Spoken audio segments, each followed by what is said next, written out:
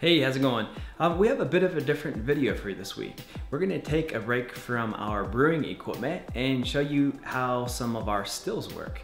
In this episode, we're actually going to show you how to steam, distill lavender oil and hydrosol using our essential oil still.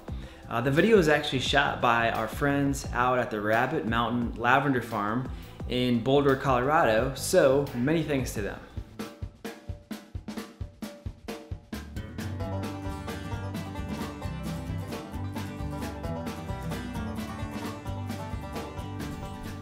Essential oils are valued for their medicinal qualities. They're used for aromatherapy. Some people cook with them, and other folks sometimes add a dash to cocktails. If you've ever purchased essential oils, you know how expensive they are. Having distillation equipment allows you to make any kind of oil you want at a fraction of the retail price. So we hope you enjoy this tutorial, and please check the link in the description for equipment details if you're interested in doing this yourself. So this is our lavender still setup. As you could see earlier, I put water inside this vessel. This is our boiler. It's got an electric heating element in it that's attached to this controller, which allows me to control the temperature of the water inside and to slow down the boil if we're driving too much steam into the system.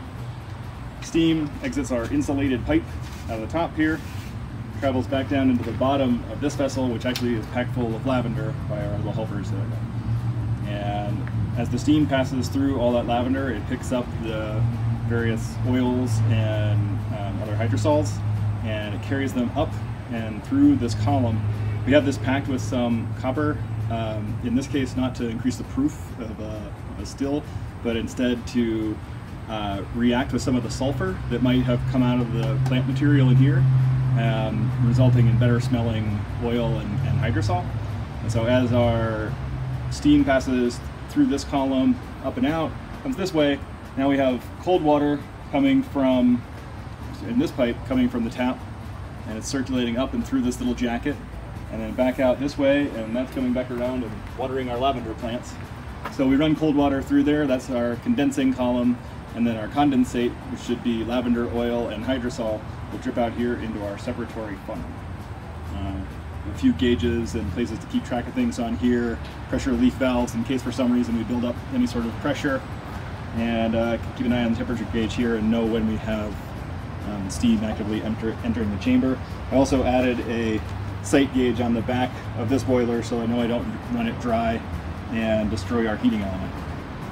That's all there is to it. It's a pretty simple system, and works like a charm.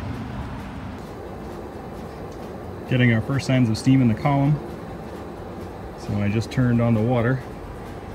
So now we're circulating. You can hear this guy boiling. And I've got some serious condensate forming. Things are really starting to boil in earnest. Still not seeing anything come out of the condensate tube yet. We're getting close. And you can definitely smell the lavender now.